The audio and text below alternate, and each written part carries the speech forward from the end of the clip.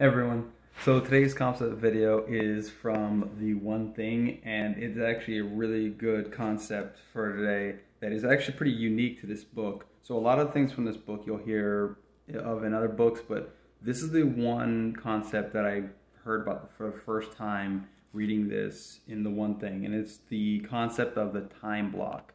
So a lot of us say, oh, I would love to do X, Y, and Z habit. In fact, I think X, Y, and Z is the one thing for me. It's the most important thing in my business or in my health or in my family. However, I just don't have time to do it.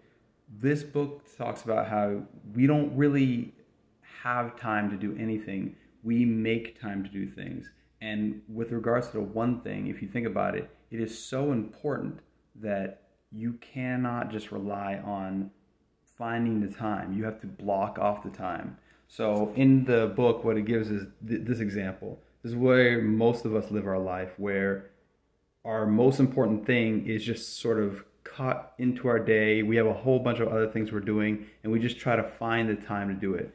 But he talks about in a really, truly productive day, it should look more like this, where we block off a large portion of time for the thing, and give it as much time as it needs.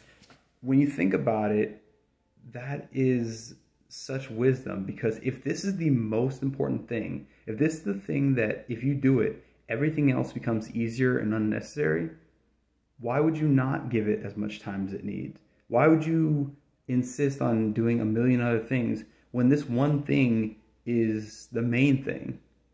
So tell me what you think. I'll see you guys in the next concept video.